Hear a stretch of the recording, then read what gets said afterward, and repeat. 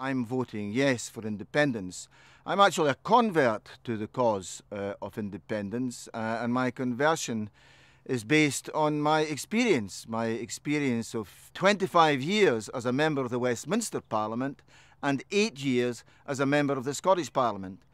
And it's my view, based on that experience, that the Westminster Parliament is completely out of touch with the needs and aspirations of the people of Scotland, whereas the Scottish Parliament is closer to the people of Scotland and therefore responds better to the needs and aspirations and values of the people of Scotland.